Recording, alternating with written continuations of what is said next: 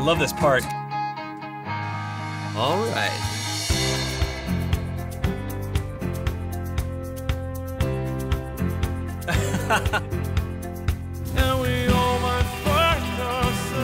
Delicious. This being album 6, I had to kind of go back to the way I felt on album 1, which is that there's no expectations except the expectation of goosebumps, of not playing by any rules but our own. Ultimately, I think this record is a really hopeful one. All that echoes just seemed to be a good phrase to represent throwing away the rule book a little bit. We weren't afraid to have big sound on this record. Rob Cavallo brought a whole kind of new palette to my world. Rob likes to work the way I like to work, which is we get everybody in the same room and we let the musicians balance off of each other.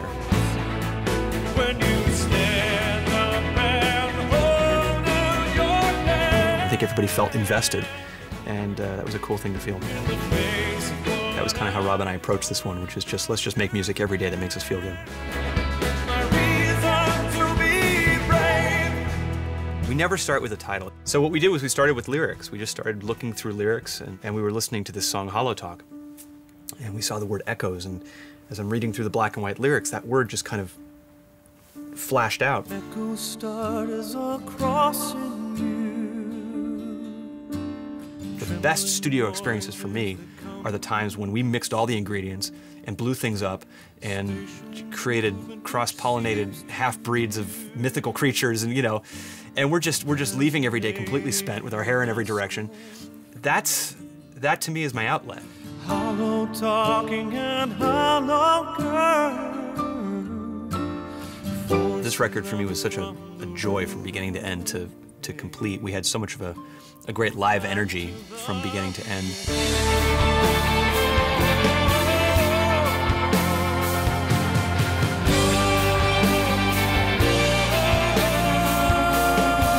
This album turned out way beyond what I was expecting and beyond what I was hoping for. You don't realize sometimes that you've been dreaming too small until you see what has been possible all along. I will always, to a certain degree, feel like that kid in 7th grade who was going to step out for the first time and sing.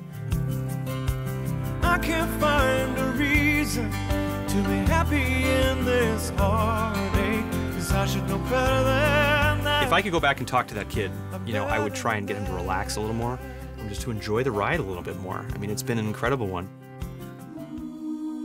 Without despair, we will share, and the joys of caring will not be real. Because of the nature of the making of this record, and because we just kind of dove in every day, not knowing what to expect and just letting it flow, we actually wound up recording very, very quickly.